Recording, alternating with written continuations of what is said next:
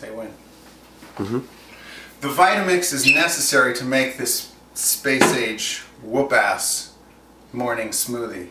You gotta get some almond breeze and pour it in so it just covers the blades of your Vitamix. It's exactly that much.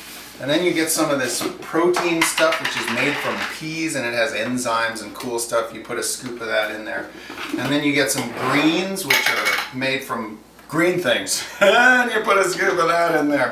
Chia seeds, oh my god, you need chia seeds. Not just for your chia pet. Now they are for breakfast.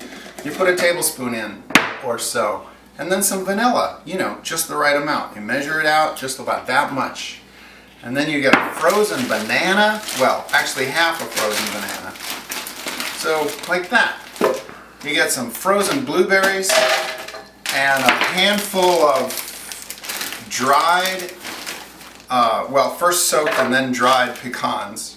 That's a whole other story. You can go to vibrantliving.com to find out why. And a handful of soaked and dried walnuts. And then you blend it in the Vitamix forever.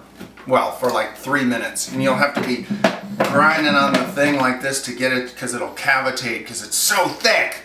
And it becomes this glass full of the most delicious breakfast you've ever seen. Thank you.